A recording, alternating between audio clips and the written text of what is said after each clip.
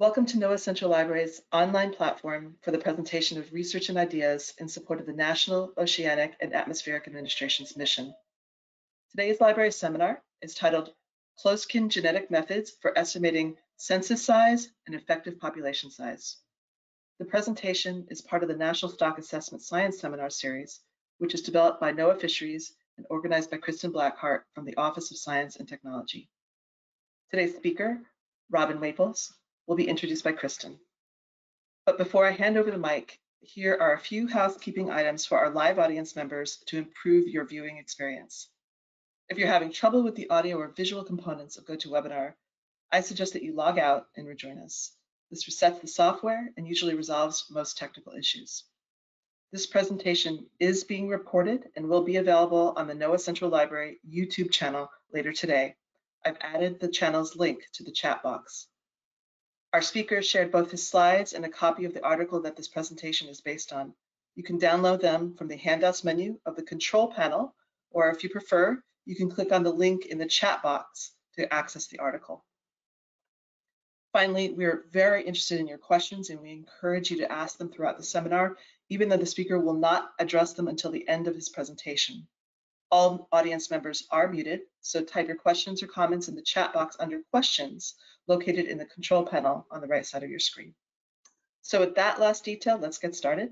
The mic's yours, Kristen. Thank you. Thank you, Lisa. Robin Waples is a senior scientist at the Northwest Fisheries Science Center in Seattle, Washington. Over a very productive research career, Robin has worked at the interface of science and policy with a focus on population genetics and the application of evolutionary and ecological principles to inform conservation and management.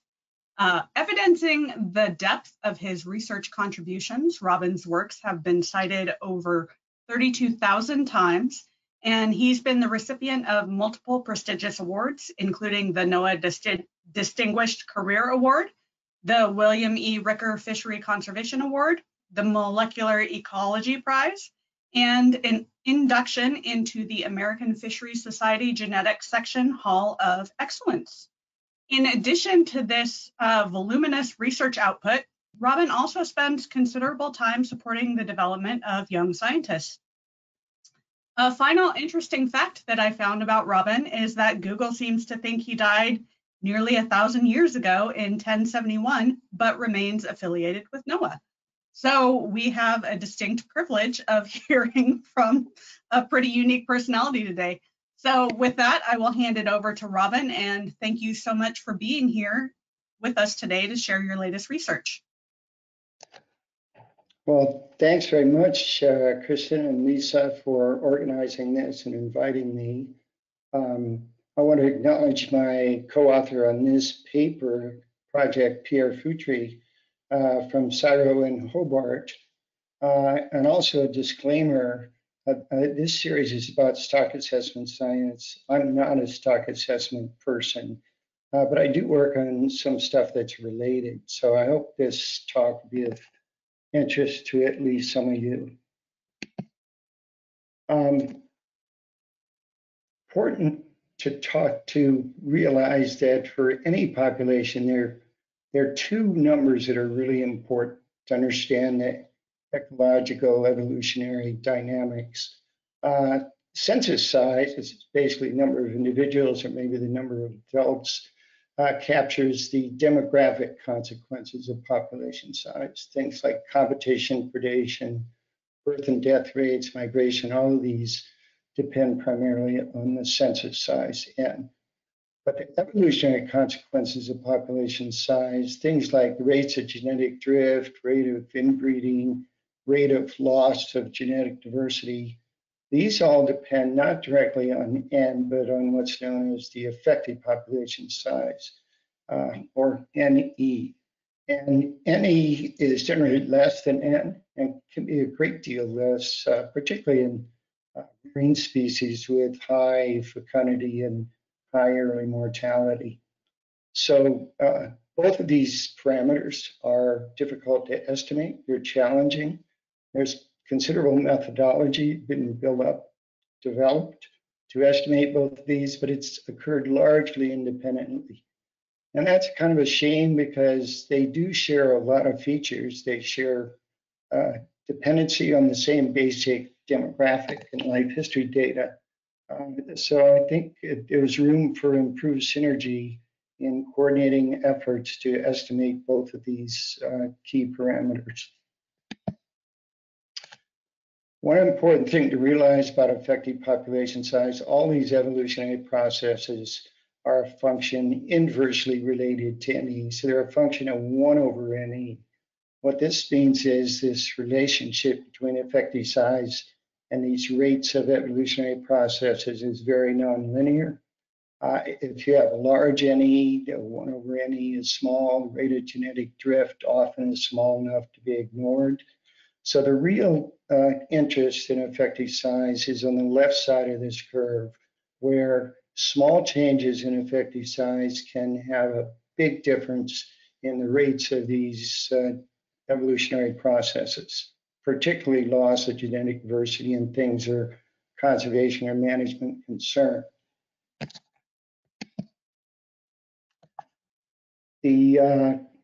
Because of this possibility that NE can be smaller than N, considerable interest in the ratio of these two. And there's a very simple demographic formula that's, to a very good approximation, captures the ratio of NE to N. And it just uses 2 variables.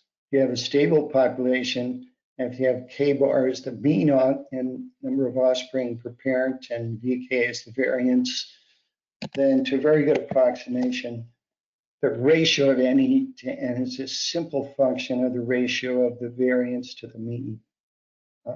So this variance to mean ratio is primary determinant of the effective size to census size ratio. So we're going to focus on this ratio. Now, close kin methods deal with parents reproducing in individual years. Most species are heteropairous and reproduce in multiple years. So instead of focusing on NE per generation, which is across lifetimes, we're going to focus on what's called effective number of breeders per year, or NB. And that number then is directly analogous to the N, which is then would be the number of parents in any given year that are potential reproducers. If you consider all these parents reproducing in 1 year, there are 2 components to this variance in reproductive success. There's a among age effect. These are systematic differences in expected fecundity with age. And these are captured by the BX vector in a standard life table.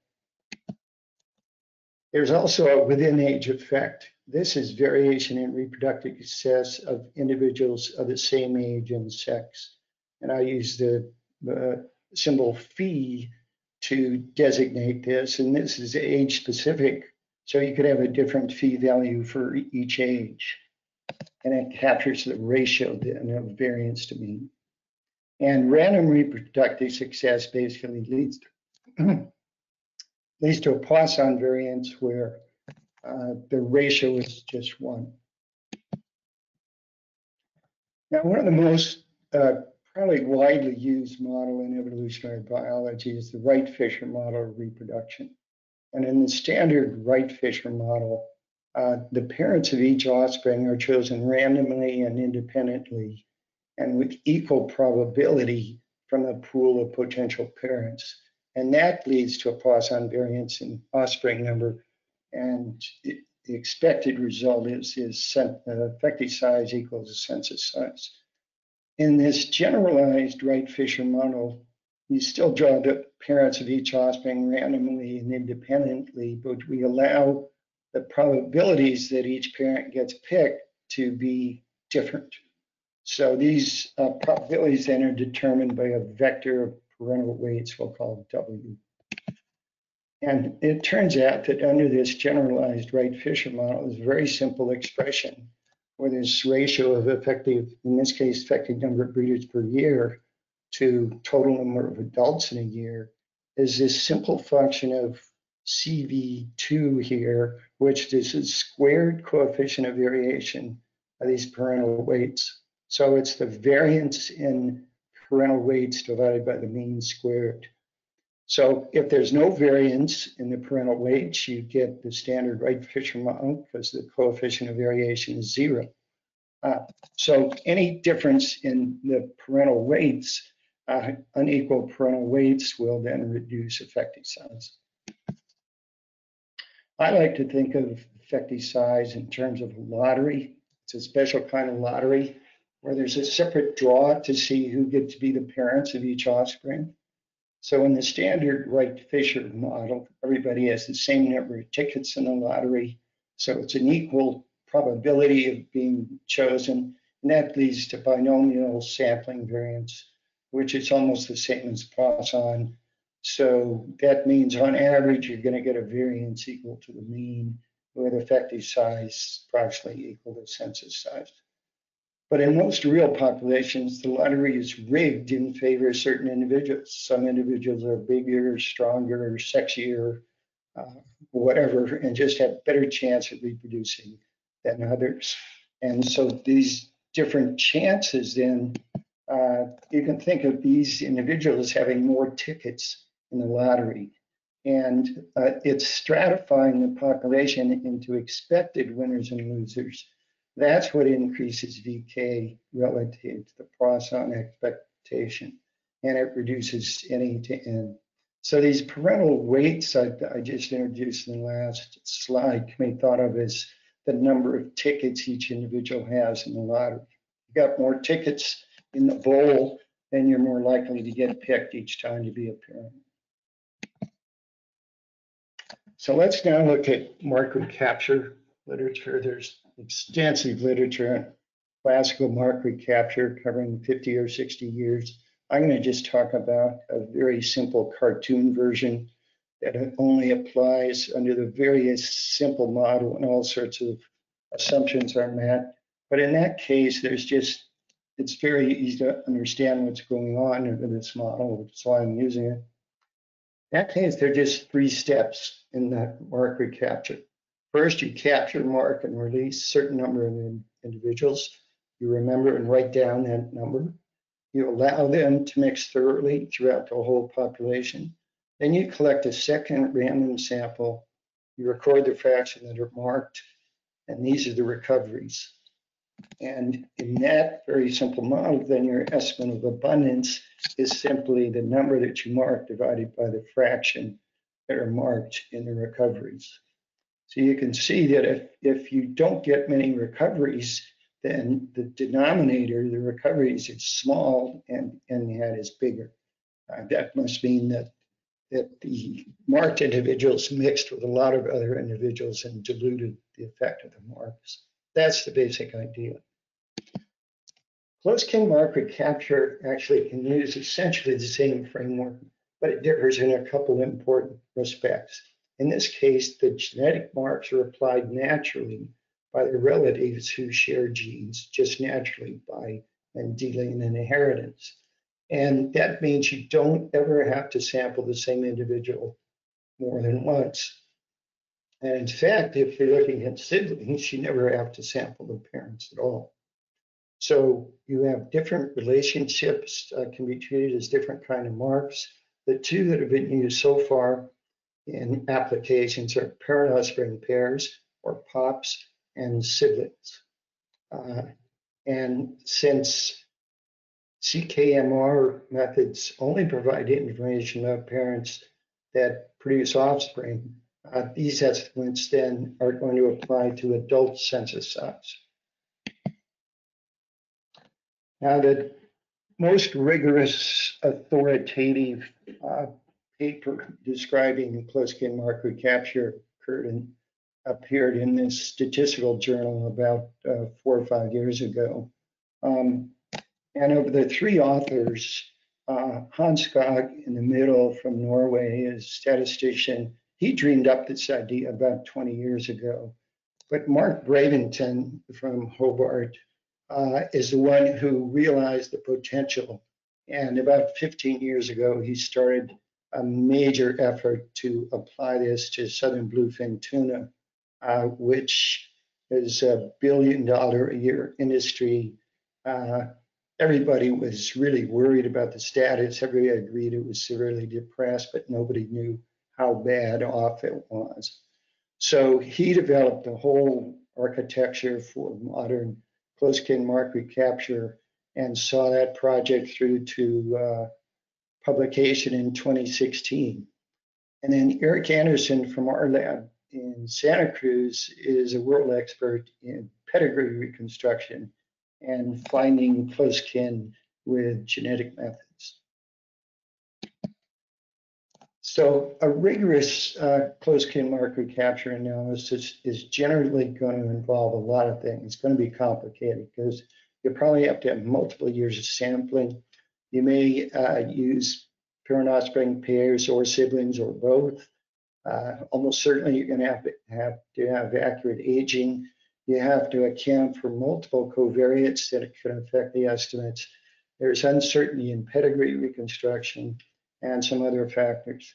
Because of all of this complications, it's generally a case that estimation is done in a pseudo likelihood framework, similar to what they do in integrated population modeling, that jointly estimates all the key parameters and formally accounts for uncertainty.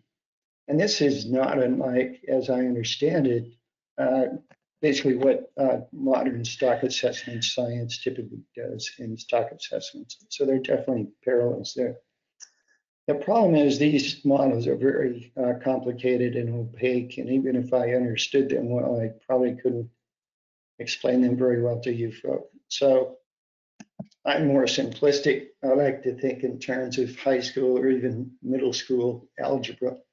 So we're going to talk about close-kin mark recapture in terms of a very simple framework, sort of directly analogous to that cartoon version of mark recapture. And there are two main parameters here that we're going to deal with. There are the number of comparisons you're going to make. You're going to make a lot of comparisons in CKMR of two pairs of individuals to see if they're a close kin match, and R then is the number of matches you get from all those comparisons. The other parameter that's really important is the probability that each comparison is going to produce a match. And it's intuitive that this is going to be inversely related to population size, because in large populations, relatives are going to be rare, so you aren't going to find very many, so that probability is going to be small. In small populations, everybody tends to be closely related, so you expect to have more matches. So if you know the probability of a match and you know how many comparisons you made to find close kin, then you can estimate the expected number of recoveries, which is given by this equation on the right there.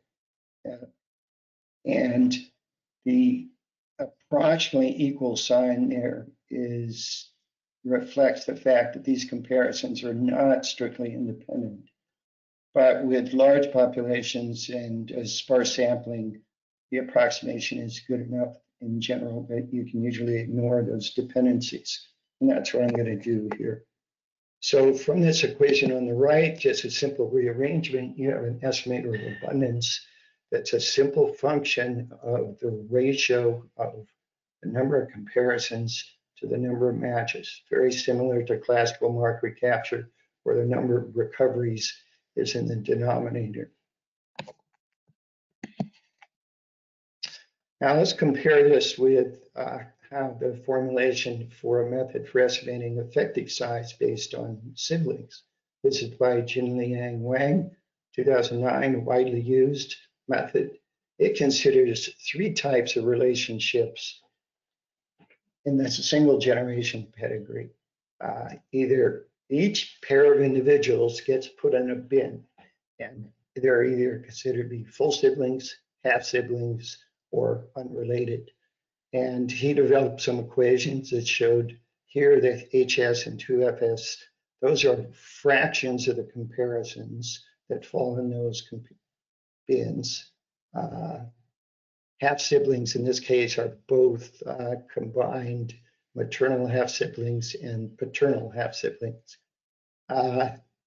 He developed this simple relationship to effective size, so the fraction of these siblings, and rearranging that you get this equation in the middle, which has, these are the recoveries in the denominator. These are the matches of close kin from all the comparisons you do.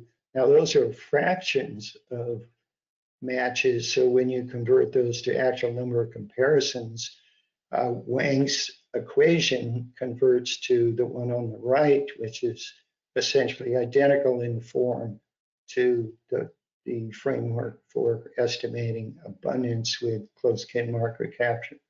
Well, now we've got CKMR estimating N using siblings or POPs and Wang estimating NE using siblings. How does that work? So I wondered about that when we started this project, and we're going to see how you can sort out that issue. And also, when you have overlapping generations, as most have, Wang's method really is intended to apply to single cohorts. So you're dealing with offspring from a single cohort, and then that provides estimates about effective number of breeders, or NB. So let's look at how close kin mark-recapture accounts for factors that can affect this probability of a match.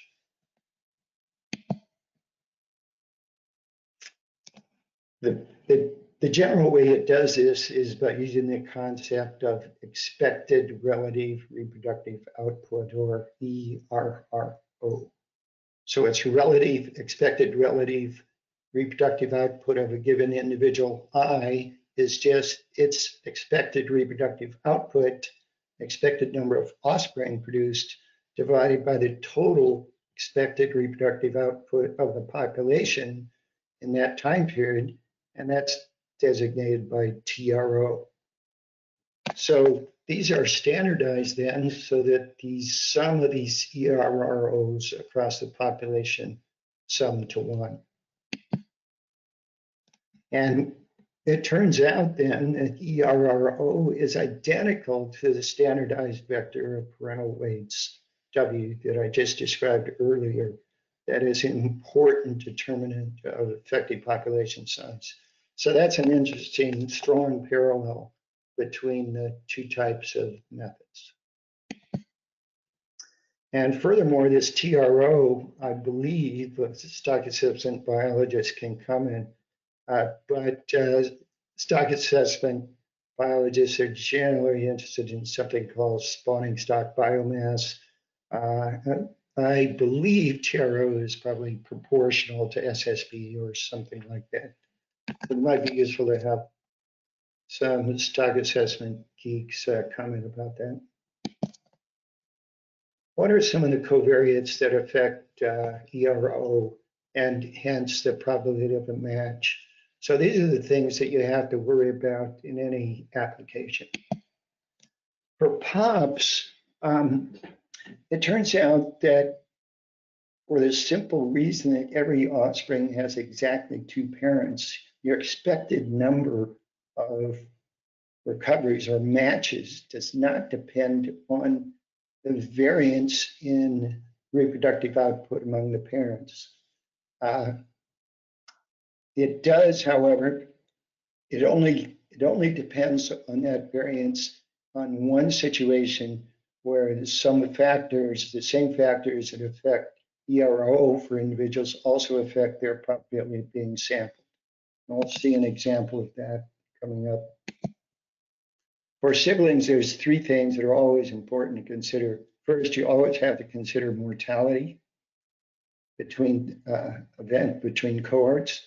You always have to worry about whether fecundity changes with age, and you always have to worry about correlations in individual reproductive success over time. So we'll look at some of those in siblings then. From that statistical science paper, the probability that a random pair of offspring that you're going to compare are siblings. In this case, we're looking at the probability that they share a mother, so they're maternal, have sibling pairs. They're given by this formula here, which is the summation of a product. And each term in the product is the expected relative reproductive output of individual I at time 1, and its EROO at time 2. And the summation is across all the mature females that were live at time 1. So that's how you calculate the probability of a random pair of offspring are going to produce a match, a half-sibling match. So the ERO for those females that were live at time 1, but if you're interested in its ERO at time 2, that has to be discounted by the possibility it will die before reaching time 2, in which case its ERO is 0. So to do that, you have to know probability of mortality. It also, in time 2, you also have to adjust for any changes in fecundity with age, because an individual's older in time 2 than time 1. And if its fecundity is changed with age, that's going to affect the product of these EROs. Now, since this probability of a match is a summation of a product, it's going to involve a covariance term. That's the covariance of reproductive success in the 2 time periods. And you can write, this is an identical way of writing that equation I just showed you. And so we're going to look, this covariance term actually provides some insights into factors that will affect the probability of a close kin match, actually probability of a sibling match. So there are 2 general cases we want to consider. First case is the offspring are from the same cohort. That means T1 equals T2. There's really just one time period. Well, if there's one time period, then there's just one RRO you're dealing with. And the covariance of a random variable with itself is the variance of that variable. So in the case of a single cohort, where you're comparing individuals in the same cohort, the probability of getting a sibling match is a function of number of parents, that's the 1/2 number of females, but it's also a function of the variance in reproductive output among the parents. And that variance is the signal for effective size. So you can't use same cohort siblings to estimate N unless you know all the information to decompose the effects of effective size. And that's good because Wang's Sipshit method is based on the premise that with single cohort siblings, you're getting a signal for effective size. The other case is the siblings are the individuals are from different cohorts. So this case, time 2 is after time 1. And now there's 3 subcases here. First, if the covariance across time is 0 and you can ignore it, then what you're left is that the probability of a sibling match is this simple function of the mean relative reproductive output at time 2. So it's giving you information about abundance in time 2 with no within cohort effect of variance. So this demonstrates why you can only use cross cohort siblings to estimate N. If the covariance is not 0 and is positive, that suggests that the same individuals tend to be, quote, above average, say, reproducing in multiple time periods. That could be because, for example, with cold-blooded species like fish that have often indeterminate growth, it's usually the case that fecundity depends more on size directly than age. And so if an individual is big for its age at time 1, it's probably going to be big for its age at time 2. So that would set up these positive covariances. That's going to increase the probability of sibling matched. It's going to produce more matches than you would expect under a 0 covariance. So that's going to affect your estimate of N unless you account for it. Another way these covariants could be non-zero is if you have skip breeding, where whether individual is going to breed in a time period 2 depends on whether it bred or not in a previous time period. And so that could be either positive or negative. And so it could affect the probability of a match in complex ways. We can illustrate that with this figure from the paper. In this simple example, which is rather extreme, every year, in many species, it's the case that you have non-breeders and breeders every year. In this simple example, all the breeders become non-breeders the next year, and then they go back to breeders the following year with just a trickle of individuals that reproduce in the subsequent years. So what this means is if you're going to compare offspring from different cohorts for siblings, if you sample this in scenario A, where they're one cohort apart, there are essentially no parents that breed in 2 consecutive years. So you're going to be hard pressed to find any siblings comparing individuals born 1 year apart or 3 or 5 years apart. But if you compare offspring that are 2 cohorts apart, then you're going to find a lot of siblings, but their estimate of abundance is going to be related not to the total adult population size, but just to the number of breeders that reproduce in any given year. So you can get either positive or negative biases depending on the circumstances, assuming your goal is to estimate abundance of the total adult population. Okay, so we talked quite a bit about bias. Let's talk a bit about precision. The other factor, because even if a method is unbiased, if it has really low precision, it may not be very useful in practical applications. Now, in traditional mark-recapture, the precision depends on the number of recoveries. That's the value in the denominator, and that's also true in CKMR. Now, in that statistical science paper, they developed a rule of thumb that which assumes a Poisson variance in the number of offspring. That if, for example, you decide you want a CV coefficient of variation of your estimate of about 15%, that was their target in the southern bluefin tuna study, and they actually came very close to achieving it. It turns out you need about 50 close kin matches to produce that.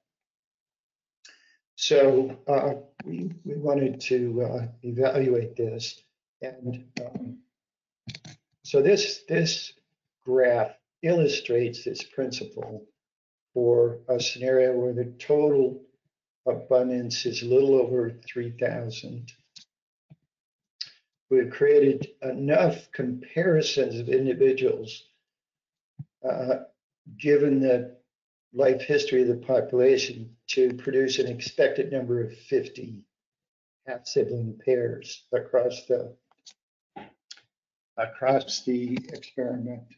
So these triangles describe the functional relationship between the number of recoveries R and your estimate of abundance. So in this case, so if you actually get the 50, let's see, where is it? If you actually get the 50 recoveries, and you actually have a Poisson variance to R, then the variance to R is 50 also. I mean, the standard deviation is about 7. Your confidence intervals are about plus or minus 15 or so. That's in the dashed line. It shows the Poisson variance to your number of recoveries. And if you then follow the consequences of that for this functional relationship, you would get a sort of 95% confidence intervals, sort of 2400 to 4240, sort of centered on the right value.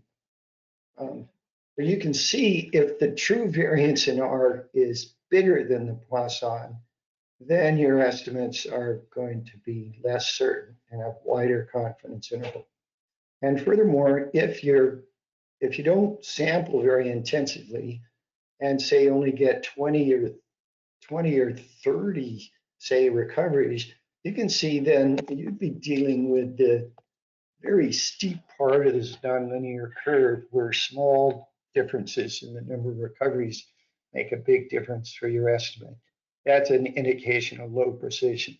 So what you want is really to be, you want to have a robust enough experimental design so that you end up with be out here on the right side of this curve where the curve flattens out and some small changes in the actual number of recoveries or half siblings you find, either due to random sampling error or some errors in pedigree reconstruction.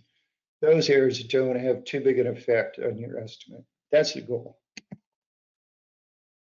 So to evaluate performance, both for precision and bias, we did some simulations using this program that's just appeared by Eric Anderson that allows you to simulate complex life histories, keep track of the pedigrees, and do all those CKMR calculations. So I use sort of a generic life table shown on the right here. Individual, this model species has 10-year lifespan, matures at age 3. Cohort size in most of the scenarios was 1,000 for each sex. We're just looking at females here. So age 1, they start out with 1,000 individuals. They have 70% survival each year. So you can see the number in each age class declines. Fecundity is either constant with age or proportional to age. Phi, this variance of offspring number of individuals same age and sex, is either 1, which is the random Poisson-Wright Fisher model, or 10, where the variance is 10 times the mean. So in this case, then the true adult census size across both sexes is a little over 3,000. This slide shows results for simulations where we use parent offspring pairs. Scenario A is this base case scenario, and the solid lines show the median for these different scenarios. And you can see for the first 3 scenarios, the median is essentially right at the target expected value, the true value. And the dashed and dotted lines show the 95% empirical CIs. So you can see that under the simple model, the estimates were just as expected. I should say the solid line shows the median for the unadjusted raw estimates that don't try to do any simple calculation. They just assume that the probability of a match is 1 over n, 1 over the number of females. So scenario B has phi equals 10. So you can see that it did not affect the mean estimate, but it did affect the variance. So when you have higher variance among females, it doesn't bias your estimate of abundance, but it increases the uncertainty. Increasing fecundity, scenario C and D, if you still have random sampling of adults, has essentially no effect on your estimate. But if you have selective sampling, so increasing fecundity, older individuals are more likely to produce offspring, size selective sampling, that occurs in many fisheries. They are also more likely to be captured. If you have this positive correlation of selectivity and fecundity, then you get a bias unless you've adjusted for it. Those stars show the adjusted estimates based on what we knew was the actual selectivity. And you can see all the adjusted estimates come out essentially the same as the expected. The final one there, juvenile sampling, is a situation where we sampled not only adults, we're comparing juvenile offspring with only adults and the other ones, but in this case, the potential adults included juveniles, random samples of the whole population. So in this case, the fraction of comparisons that produce hits is reduced because you do a lot of comparisons with juveniles who can't produce any offspring. This makes the population look big, and it resulted in a big upward bias in the estimate, assuming you wanted to estimate adult population size. If you wanted to estimate the whole population size, then that would not be a bias. Here's kind of a complicated graph, but it shows the results for precision in sibling analyses. In this case, we've sampled in 5 consecutive years and targeted to produce 50 total HSPs. And this top graph shows the annual sample size you need to expect to get 50 total HSPs over a 5-year study as a function of adult N. You can see adult N here varies over about 4 orders of magnitude, from less than 1,000 to well over to several million. So you can see the sampling requirements are pretty modest unless population size is pretty large. But if you want to get a precise estimate for a large population, you have to devote substantial time and effort to your sampling. The good news is, though, that in proportional terms, for larger populations, you only have to sample a smaller fraction of the population to get the same precision. So by the time you're out here at 10 to the 5th or 10 to the 6th for abundance, you're only having to sample a small fraction of the population each year. Panel C looks at the coefficient of variation of your estimate. And remember, the rule of thumb said it should be about 15% if you get 50 total HSPs. And that was pretty much the case regardless of total abundance when phi was equal to 1. That was the Wright-Fisher model. But with phi equals 10, where you have over-dispersed variance considerably among individuals of the same age and sex, you have considerably higher variance, higher coefficient of variation of your abundance estimates when population size is small. As population size gets larger, with your sparser sampling, it has the effect of sort of shrinking this variance toward the Poisson. So the rule of thumb from the statistical science paper about Poisson variance is increasingly robust for large populations. It's increasingly robust to over-dispersed variance in among individuals. The final panel shows cost. This is just one way to get the cost, but it was developed by folks in Hobart. They had quite a bit of experience with groups that do this. And this cost covered genotyping and SNP discovery at a level that should produce around 1,500 or so usable and highly reliable SNPs. And that most people's experience has been that's about enough, or a few thousand SNPs is enough to get reliable separation of siblings, half siblings and full siblings.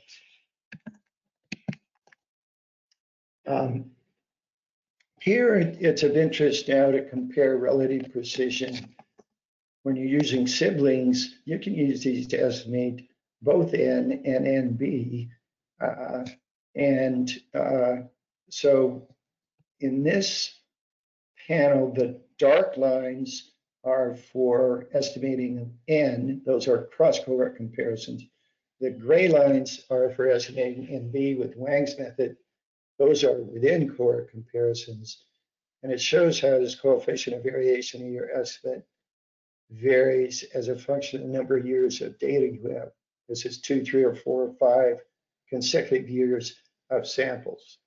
And also we looked at both the scenarios where phi equals 1, that's everybody has equally probable to produce an offspring, and phi equals 10, greatly over dispersed variance.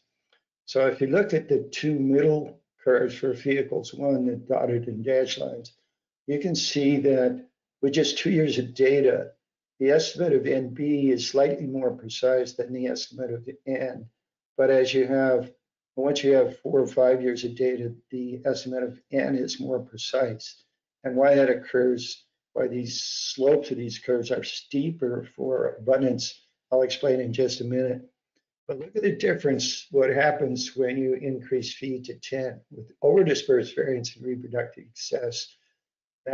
That's estimating n, that's the dark black line. The variance, this uncertainty, this coefficient of variation of n hat goes way up.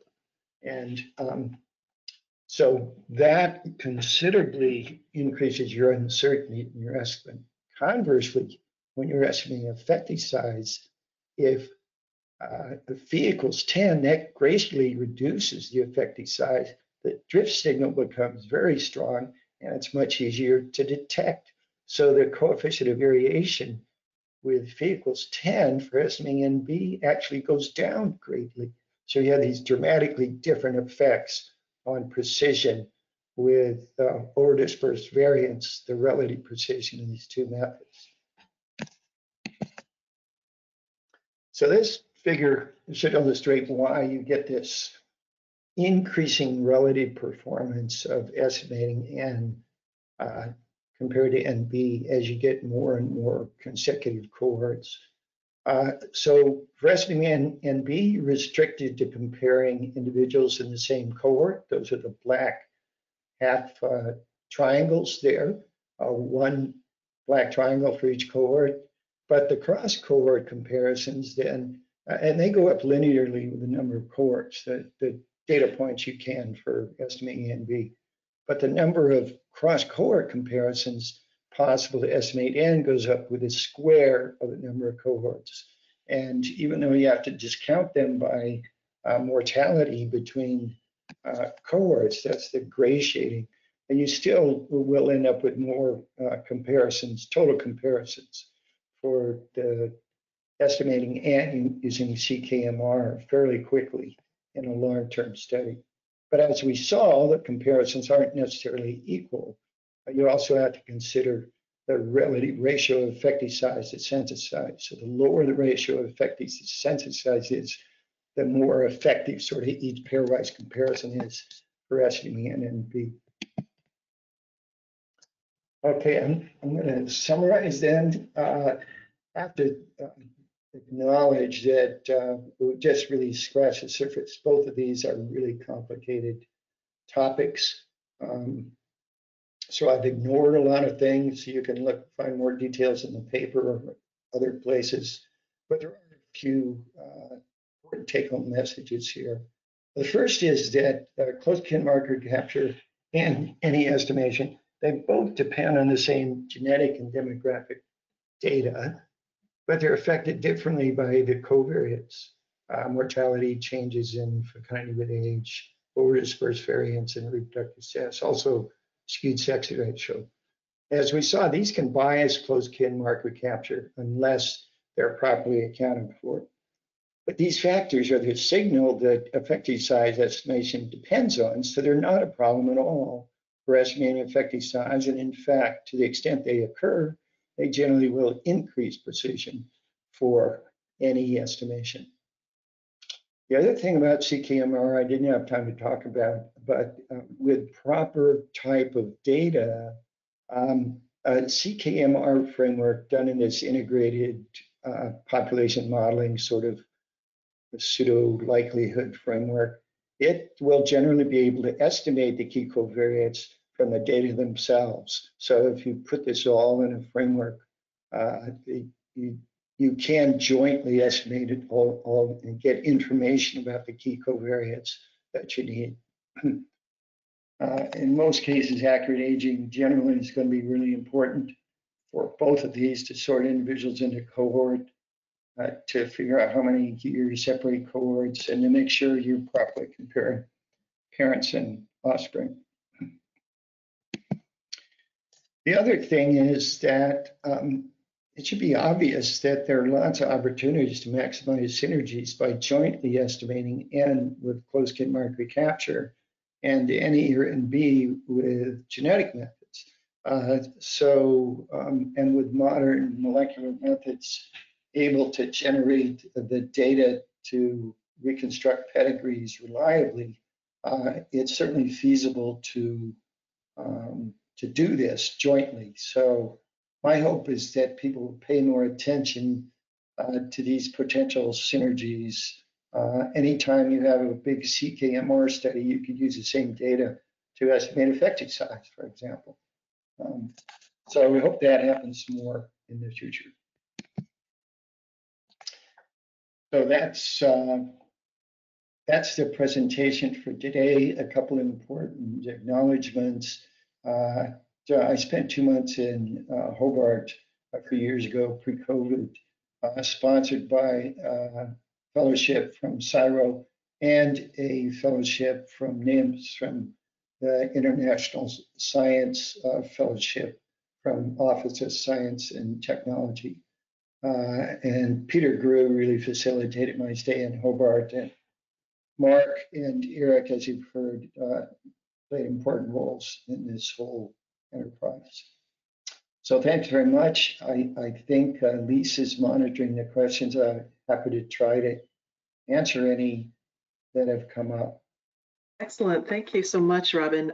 Just as a reminder to our audience, we have about 9 minutes to answer your questions, so please type them into the questions chat box and I'll read them to Robin. And before we start with the questions, I also want to remind you that this is a perfect time to download Robin's slides, as well as a copy of his article. Again, those are in the toolbox, and that's under handouts. And there's a couple of questions here, but I did want to clarify. One of the members of our audience answered your question midway and said, we use TRO as proportional to SSB for management for SBT. Hopefully. Was that a question or a statement? No, that was a statement. That was Okay. a response earlier to stock assessment scientists. Okay, good, thanks. You're welcome. So this first question says, interesting talk, thank you. What biases are possible in a scenario with a long-lived species undergoing declining fecundity and corresponding shift in age structure? Would uncertainty and or bias in distinguishing juveniles versus breeding adults affect this? Okay, so you've got a long-lived species with, sorry, but was it declining fecundity with age or declining fecundity with time? Right, it says a scenario with a long-lived species undergoing declining fecundity and corresponding shift in age structure. And okay. would uncertainty and or bias in distinguishing juveniles versus breeding adults affect this? Okay, yeah, that's kind of a complicated scenario. So declining fecundity over time, I guess is what that means, and maybe generally across all ages, just because productivity is going down or something. If the age structure is also shifting, that would suggest mortality rate is changing. Yeah, I think this is why these sort of analyses are best done in this sort of integrated population modeling type framework, because my understanding is that in theory, it is possible to estimate, you're going to have to estimate how there certainly are, I would think, lots of potential for biases in the resulting estimates if these declines and changes are not properly estimated and accounted for. So assuming you have to estimate these declines from the data themselves, a lot of the, and having to estimate that's going to increase the uncertainty. So I guess in theory, my understanding of these models is it would in theory be possible to get an unbiased estimate of all of these things. And you might also be able to estimate the rate of decline of fecundity and the rate of change in age structure, which probably involves estimating change in mortality rate over time. But I would expect the amount of data you would need to have a good handle on that would be really pretty substantial. And the last part of the question, I think, involved separating offspring and parents. If you, in parent offspring pairs, that's important because, like I showed in the one case, if you're comparing potential offspring with potential parents that could not have produced offspring.